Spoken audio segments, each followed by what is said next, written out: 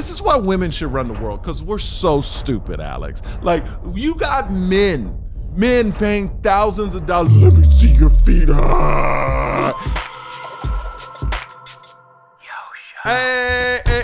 Hey, welcome to the Yo Show. It is Michael. Yo, thank you for all the subscribes. Thank you for all the love on the comedy special. Some of the clips have over 10 million views. This thing is really taking off because of you.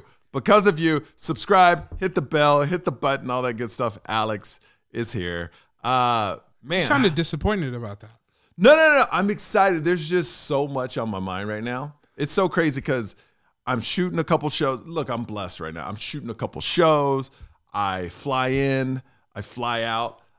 This show, this social media platform, all the platforms have really changed my life in the last, I would say, 6 months, where now nonstop, because I travel so much, I get stopped all the time from my YouTube page.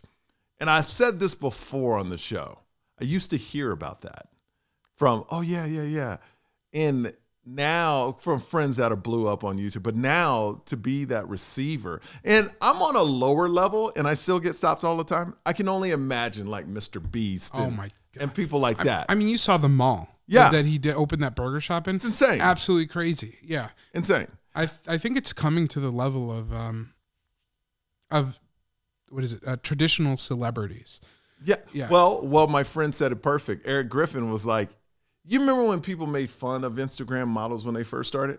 Now Instagram models are the models. Yeah, that's so true. So now it feels like other outlets, other platforms, if they make it, are the new thing. Yeah, like why would I be published on blank when I could just make a post and make $1 million? And own it. And own it. Yeah. Like I shot my special and I appreciate all you guys watching it. But from it being on different platforms, I've already made it back 3 times. You know, it's only been 6 months. So this message is for anybody that's out there.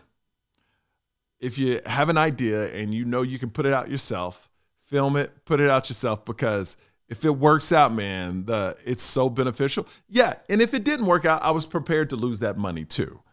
But just knowing and seeing how it played out, and it's only growing every month because new people keep finding it. But the cool part is if you have a talent, if you have a passion, you could actually do it and not risk any money. That's true too. Why? Because we all got these. Yeah. Right? So you could make a viral video on your phone if it's creative enough, if it's good enough. If you have a passion, like if you're doing comedy, I know tons of comedians who just posted on TikTok. Yeah. And now they're getting real gigs. They're making real money. They have real sponsors. And they're still on their iPhone. They don't care. I was with a comic at the Comedy Cellar, and he had 20,000 fans. And he goes, I'm going to try to put up a video every day on Instagram. Now he has like 130,000. And it was only like a month and a half. So the opportunity is there. You just, like, sometimes I get in this funk is where it's like, I don't want to shoot. But now in my mind, it clicks. Like, this is my only day in town. I'm like, I need to shoot because this is a big part of my platform. And you guys watching is a big part of my life now. So I need to provide content for you guys. Now, speaking about content, I'm pushing this over. Let's get the wide on this. Pushing it over. That looks like a spider. I want everybody to look at this right here. When you're married, you will find things like this in your house. I thought it was a bug. Yeah. When I walk, now we are in my podcast studio. Okay, let's just say it. This is like, we also live in the desert. We live in the desert, yes. But this is my man cave. Oh, okay. I got you. See what I mean? Like nobody. This is my space. Look, my wife and kids have the rest of the house. And it's also interesting that men brag about having 300 square feet and not the entire house. Like we brag, well, I got my man cave. You got 300 square feet out of your house. But whatever. So, to my surprise, I come into my room. I'm like, oh, there's a bug on my desk. And I look closer and I'm like, this is my wife's fake eyelashes. Those eyelashes? Look at how long these eyelashes are. Look at that. Zoom in on that. Don't get my nails, they're ugly. But zoom in on that. You see that? Those are eyelashes. So this is my wife. This is my wife right here. No, don't do it. Look, this is her. No. This is my wife. When she goes out, this is my wife. Like, it's crazy. Look at this. Oh my gosh. Let me see how I look at it. See, that's the thing.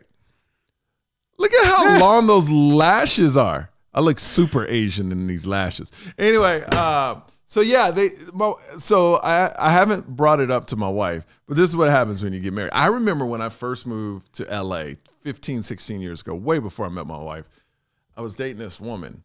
And I didn't know in LA, and she was on TV as well, I didn't know in LA that there was fake hair. Because I'm from Texas. Everybody has real hair, big hair, whatever.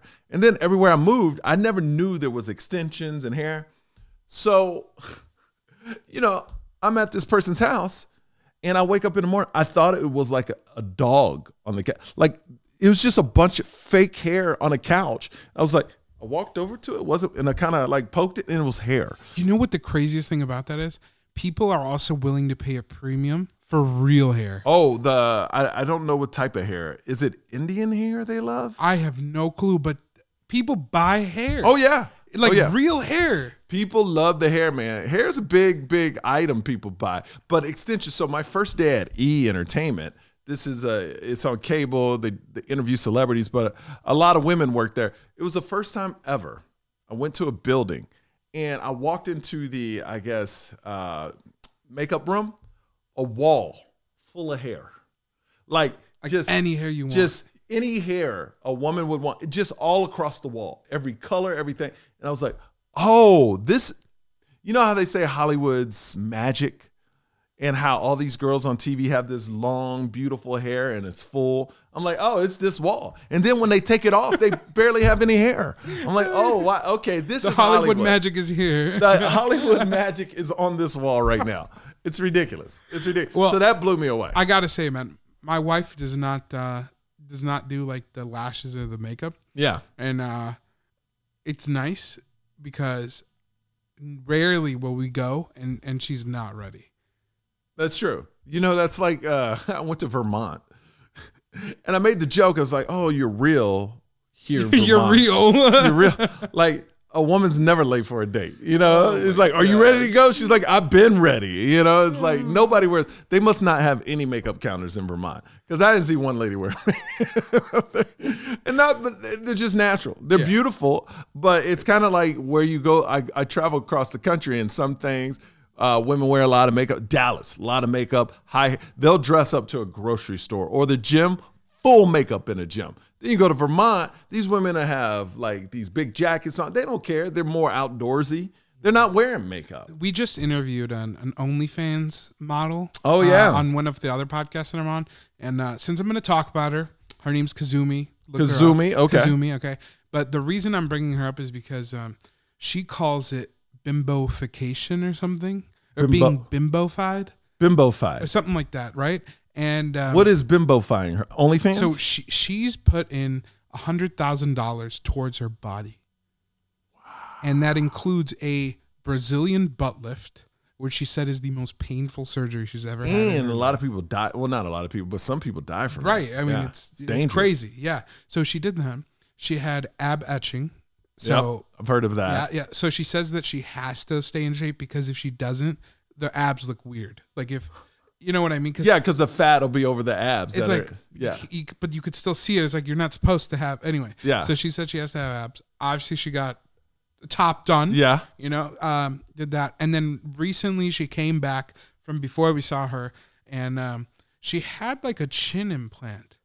And I didn't even know that you could do that. Did she look different from the first time you saw her and the second time? We did not notice until she told us. And I guess like maybe that's a good thing. Yeah. But like I'm thinking like $100,000, like that's a down payment towards like a super nice house and your furniture. But you know what? It's an investment. I'm just for her.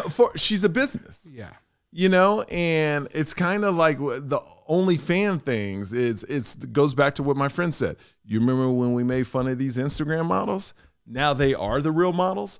OnlyFans, look, they did a lot of like dirty stuff on it, but some girls just model on it and make lots of money. And all you need is one big perv to love you, and they will give you. They love you forever. I read one story. This was yesterday. This woman makes $47,000 a month, right? And she gets $30,000 a year from one guy. And I'm like, and I don't know if she's perverted or what she does, but I mean, some people are paying just to see people's toes. Yep. And I go, that's how pathetic men are. Like, let me see your feet. Let me see your feet. You know, women, I can't imagine women being into other women's feet because they would just ask their girlfriends to go get a pedicure and boom, the satisfaction, all you want right there. You know, it's only dudes. Dudes, the problem, this is why women should run the world because we're so stupid, Alex. Like, you got men paying thousands of dollars. Let me see your feet. Go out, go to the beach. Get your fix on at the beach. Everybody has There's sandals also on. Google Images. That's all I'm Oh gonna my say. God. It's free. It's free. It's free. And probably if you Google that person that you're spending on this, they got pictures of her feet. There's actually a website Really? called oh man, I forgot what it's called, but it has an archive of famous people's feet. I'm gonna search you up and see if you're on there. Oh, I'm not, because I'm not famous. Like, I don't, No, but they even have like internet celebrities. No. We'll see, man. We'll see. My feet will not be. If anybody finds my feet, send it to me. I doubt it. I'm always wearing shoes. I never get caught slipping, Alex. I never get caught. Back to what you were saying though. After she told us about all this, yes, she told us she had just cleared her 5th million. You know what? I have nothing to say after that. So. $5 million in 1 year or over the time she started? Total, but I think it's only been like two. Well, then that's a very $100,000. There was we were at the Cellar and there was one of these OnlyFans couples that came front row, and of course they looked. Oh, how'd you recognize them, Michael? No, they told us. They told us. The host asked because they were good looking. It's a guy and a girl. They were good looking. He goes, "We do OnlyFans.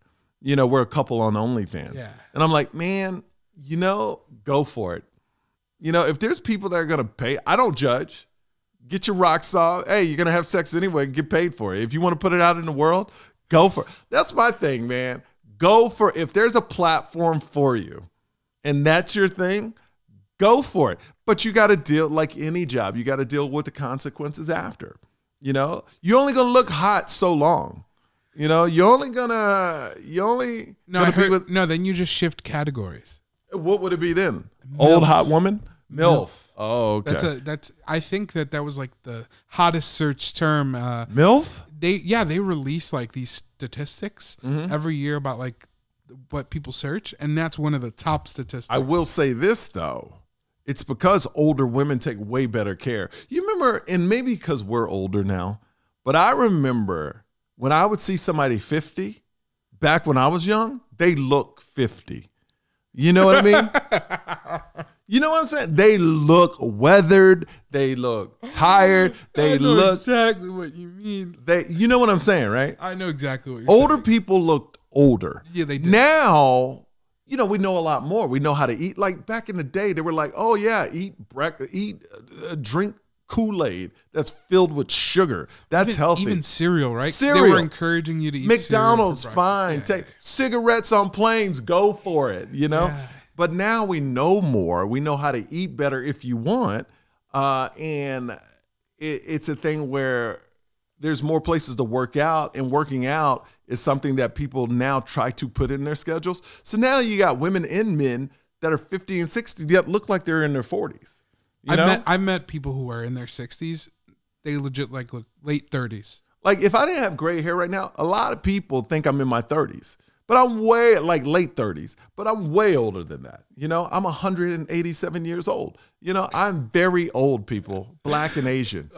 Black don't crack, Asian no raisin. Come on now. So I want to talk about politics for a second. So I want to let anyone that's listening or watching right now, if you're an election denier, you do not want to listen to this next part. You do not want to listen to this part. Just stop right now. If you really believe that elections are all false and you don't believe in a same election that your person lost but other Republicans won on that same election, but for some reason those people aren't rigged but your person was right, that's what I don't understand. Well, like, we need the watch time, so just mute it. Just watch it but mute it. Yes, we do need the watch time, so just mute it. So this is what I'm going to say. This is what I've thought about this. The day before these elections, I was talking to my barber, And me and him got in a pot. Oh, that's where they always start, man. It always starts at the barbershop. So I really feel the way America's going right now, 25 years from now, I can see a dictator. I really can. And we've had people run, and one that was president. You don't think if they could be a dictator and change all the laws that they wouldn't? Of course they would. Yeah. Of course. A lot of people that have that power, they don't want to lose it. They don't want only 8 years. So I really feel that was going to happen because I really felt, and even though I live in and this is why I love living in a 50-50 state, what you're about to hear is not going to lean one side or the other side. It's going to be very honest and true to both sides. I feel that the right side, the extreme right side or the MAGA group has a big voice, right? And I go, and the word was that it's a red wave coming and all the MAGA people were going to win. And even if there wouldn't be an honest voting system for real, because they actually denied that Joe Biden was the winner last year, or they denied every time they lose. They said before the election even starts to go, if I lose, it's rigged. It's like, come on now we're being ridiculous, right? So I don't watch the news anymore on purpose. So I'm like, let's see how this plays out. Because my friend is telling me this red wave and all this stuff is going to happen because he's heavy into the news, right? So then I'm like, let me check this out. I want to witness this myself. Then you hear the stories, no red wave. Then you hear that Democrats are going to keep the Senate. Republicans are going to get the House. And when I heard that, I'm like, that's how it's supposed to be. It's supposed to be 50-50. You never want both sides running one thing. And I'm independent. I vote for the best party. But I don't like it when one side has all the power. It should always be 50-50, where one side can do something and the other side, and then they can try to meet in the middle. But what this did is it proved America isn't there yet on the cray-cray. We still want America to be a better place than it is right now. Yeah. The hype was, America voted for democracy. I don't want to use that tagline or anything, but I do feel that a lot of people felt like me that are kind of in the middle and independent that, this is going the wrong way. And if we continue it going the wrong way, it could get really ugly. And as an independent, I was like, you know what? Let's kind of just vote for who we like rather than party. And I think that's what a lot of independents did. They didn't get caught up into what side they were on, whether, the most ignorant comment I hear is, well, I'm Republican, I always vote Republican. So that means it doesn't matter who's running your vote, or Democrats. I'm a Democrat, I vote Democrat. That's the dumbest thing you could ever say to me, because that means it doesn't matter who runs on that ticket, no matter what they stand for, you're going to vote that party. Yep. And what happened was independents like me was like, we don't like where this is going. And I think for the first time, everything is secular, goes through cycles. I think now you're seeing people, even the election deniers, going, okay, we're even tired of it. This is old. This is like some young person going, it's fresh. That's a word we used. It's a tired word. Nobody says it's fresh anymore. And I feel like the election denier bit that Trump started way back, it's just tired now. I heard he's supposed to announce today. He is, tonight. That he's running. He's supposed to announce tonight. We'll see. We're taping this on Tuesday where he's supposed to announce. This is probably coming out a couple days later. But if that happens, to me, great. Because it's another chance for people like me, independents, to make a decision, but I really feel this is what I say all this to get to this point. I like that it seems like, yes, there's a small group or a group that believes the election deniers and all that stuff, and Trump's a man, and that's fine. You can like whoever you like. But I feel that we're tired of fighting. And that makes me feel good, is where people are exhausted of hearing this. We should hate each other. We should go against each other. We should not like each other. Just because you're Republican, I can't talk to you, and vice versa. It's tired. It's tired. And I feel that this election, the 2022 election, proved that we're getting to that point. And I think if Donald Trump, and we're talking before he announces, let's say he does announce, I think that will speed up the process of being tired of it even more. Because if he didn't run, it could kind of linger, I feel. Yeah. Now, in 2 years, if he is the candidate, it's going to be a clear choice of, yeah. And I really think a year from now, and I could be dead wrong, but I think he's going to know, like the whole party's going to know if he is the candidate, he's losing. 100%. Because I think people are just over it. And that's the thing. That's a better, just over it. We're over it. Okay. I don't want to hear election deniers anymore. I just want to vote. You remember when I was growing up, you voted and that was it. Whoever won. Now it's like 24/7 news. And well, back when I was like younger, it used to be like you would wear your I voted sticker. Yeah. And people would be like, "Oh, great job, you voted." And yeah. it's like, "Who'd you vote for?" Like you know what I mean? Well, now it's a what's funny how everything very simple becomes they political. People that post stickers now are all viewed as Democrats. Yeah. Yes. And it's like, it's a democratic thing to do to put vote? a sticker. Where early when I was a kid, everybody wanted to vote and everybody was proud of the sticker. Yeah. And the thing is, one side is like, it has the American flag on it. You should be proud of it. One side is all about, we got to make America, bring it back. Well, that's a sticker that said, I voted for America. Yeah. And I've said this before on the podcast. There always needs to be an enemy, right? Trump wants to run again because it slows down the prosecution on him with the other court cases. That's the main reason he wants to run. He wants to be president without the work. He doesn't want a campaign. That's Look, I just tour a little bit here and there. Like I go out two times a month. This dude, when you campaign for the next 2 years, he's in a plane. He doesn't want to do that. He's 76, 77. He don't want to do that. He don't want to do that. He just wants the reward of being president. Yeah. You know what I mean? That's all he wants. He doesn't want to put in the work. Pardon himself again. No, 100%. And it slows everything down for him. But what I hate about this, though, is that right off the bat, I'm also like you. I'm very independent. I'm very moderate.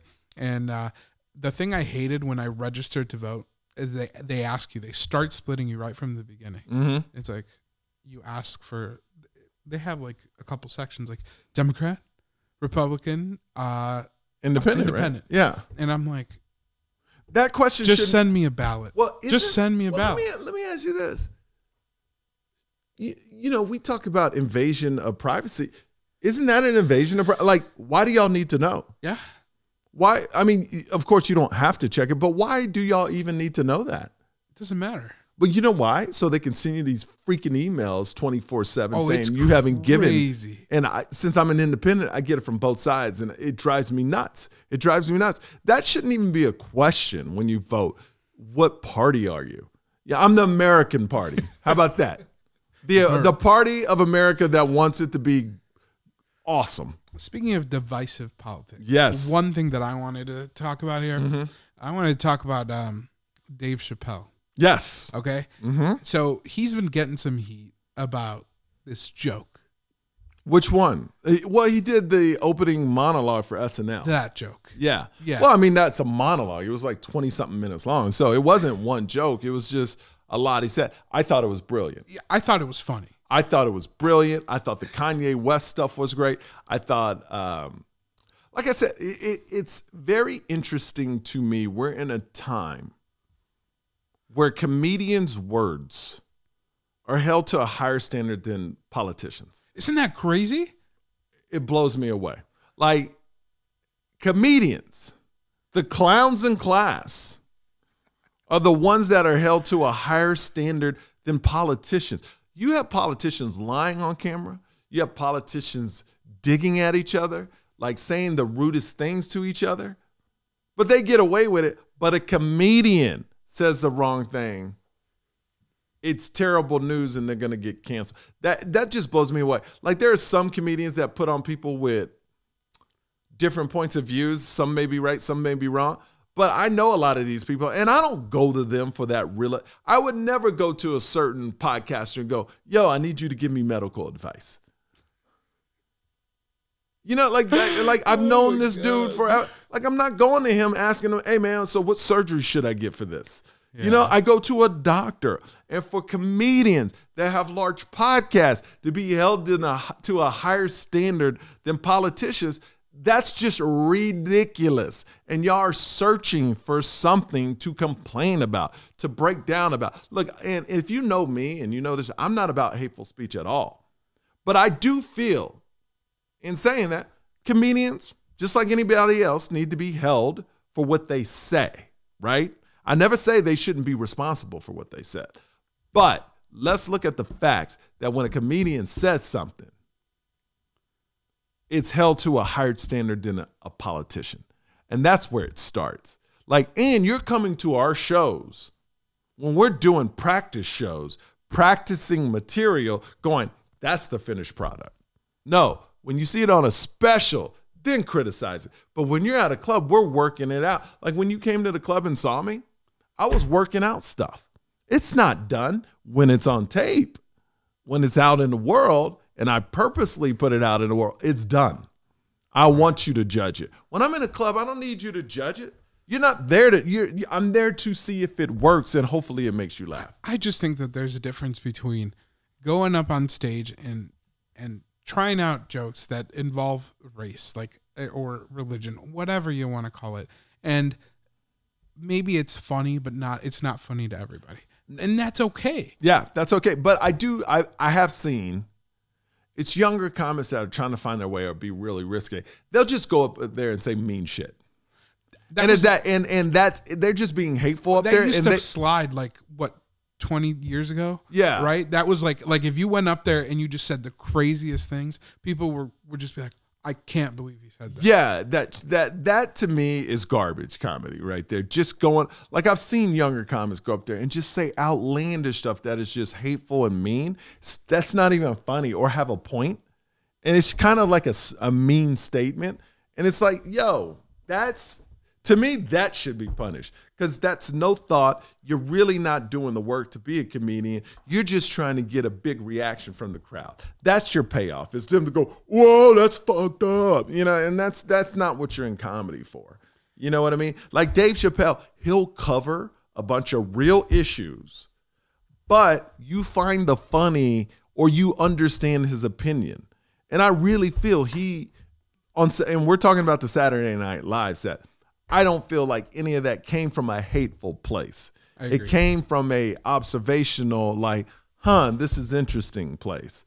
Where I've seen some comedians come from a hateful place, and it's very different. Look, I've been called racial slurs, and I have this whole new joke about it, right?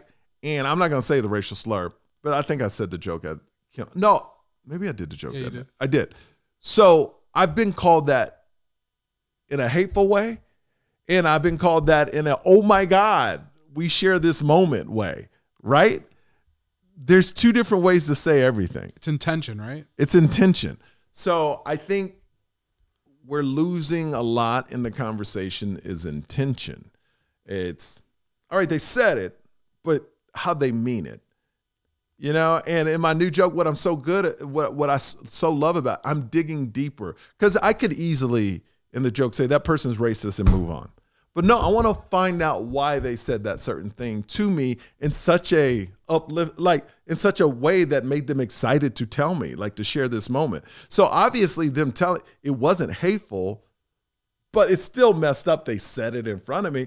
But why are they trying to connect with me that way? So that's where my comedy has grown, where it's not just stamping it racism and move on. It's, oh, let's dig deeper and find out why they're actually saying that to me. So that's that. And I think Dave Chappelle's the master at that, of kind of digging to a deeper level, you know?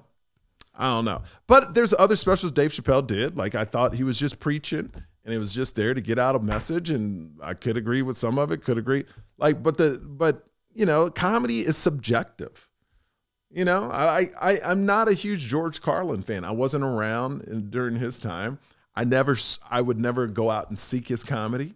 But what I like about it is things he said are still relevant today. It's kind of like, to me, NWA. When they first came out as a rap group, Ice Cube, Eazy-E, and all these guys, they were talking about police brutality and things that happened 30 years ago. And why that music will be timeless is because it's still happening today. Richard Pryor talked about police beatings. It's still happening today. So it seems like the comedians, and this is what clicked to me, comedians that are just funny fade away. But it seems like comedians that are really saying something about that time capsule that happened, when you go back 50 years from now, like when you go back 50 years from now and hear my COVID story on my special, you'll be like, yo, can you believe it was like that? See, that's what I'm excited It's like when I hear swine flu. Yeah. I'm like, oh my gosh. Like, I remember that. I was alive during that time. Yeah. That's crazy. And back to the what you were saying about the police brutality and Ice Cube stuff. I read a story online that prosecutors were trying to use rap lyrics to prosecute rappers. Did you hear about this? Well, yeah. And the problem with that, rappers, look, it's kind of like they're just asking, they're just asking the same that an author for a book gets. You see what I mean? I think now I'm not heavy into what the rappers are asking for, or because I think, and I may be making this up because I watch so many movies, that if a writer writes a book about like a murder, he can't be convicted from that murder. No, that's not how that works. No? No. Or like if you write a book, I don't know. There's some. You're kind of like, you're thinking like the O.J. Simpson thing? No, I'm thinking of like, look, like I said, on the law side, I'm not informed on it. But I just think they're like, just because we rap about it, that's okay. That's like a writer writing a murder mystery. And then you're going, hey man, this dude commits murders. Like. Or like, think about the Ice Cube reference, right? He has a song, Today Was a Good Day or something, right? And he's talking about how it was a good day because nobody got shot up. Yeah. Okay. Now, what if you use that in court? You're like, well, on a normal day, 2 people get shot up. Mm-hmm. And anyway, I think it just goes back to the thing of like, people say crazy stuff. And I think a lot of the rappers nowadays are crazy with it. They're like, but a lot of these rappers, I mean, to be honest with you, have gone through real stuff like that too. So it's kind of like they're writing they're writing what they know. They didn't necessarily commit the murder, even though in the song they could say they did, but they've seen it. Or like Eminem would have never been a thing, right? Because he talks about so much stuff he supposedly have done to Kim. Yes. If he has a song where he stuffs Kim in a trunk and drives over a cliff. Yes, I thought it was great. It's a phenomenal. I forgot the name of that song. Stan, I think maybe. I'm not sure. But it was about the kid writing him a letter and getting mad and whatever. I don't know. But he said so many. So it's a thing where it's art, I guess. And see, even you're doubting it. You're saying, I guess. No, it is art. Yes. It is art. It's a different kind of art. Yes. But should they be responsible? No, I don't think they should be responsible for lyrics, because 2 Live Crew went through that. And they were just nasty music. You know what I mean? And be like, oh, we got to ban that. It's like, yo, people are going to say what they're going to say. Like, what you should ban is American people being ripped off by the government on a lot of things. Like, we're spending way too much money on this and that. Like, like the president, when they go somewhere, spending hundreds or millions of dollars in security. Yo, don't go nowhere. Stay in the White House. Yo, don't go nowhere. You know what I mean? It's like I'm like, those are things like where politicians know what stocks are going to go up because they control the laws. Like, let's get rid of that. Does nobody think it's shady that politicians make hundreds of thousands of dollars a year? But they're millionaires? But they're multi-millionaires. How do you think that happens, Alex? Exactly. That's what I'm trying to say.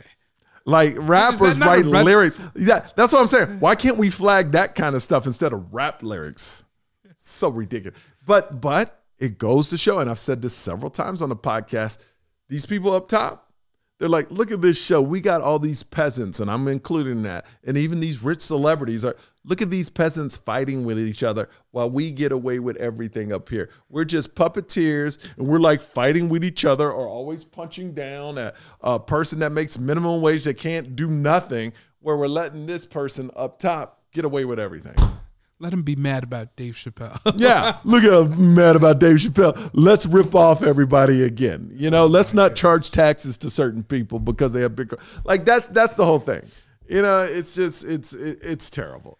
But we love America. We love living in it, and I think it was great to see this election play out.